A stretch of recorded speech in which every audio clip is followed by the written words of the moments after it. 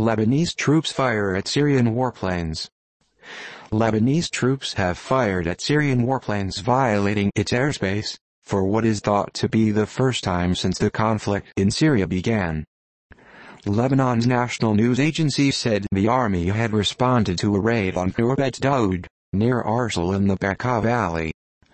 Syrian government forces have fired into Lebanon in the past, targeting rebels sheltering over the border.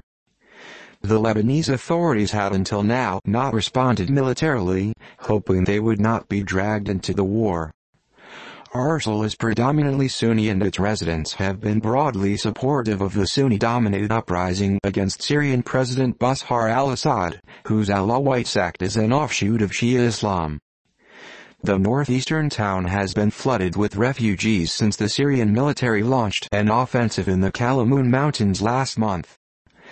Some 20,000 people have settled in makeshift camps, as Syrian troops backed by members of the militant Lebanese Shia Islamist movement Hezbollah have sought to cut rebel cross-border supply routes.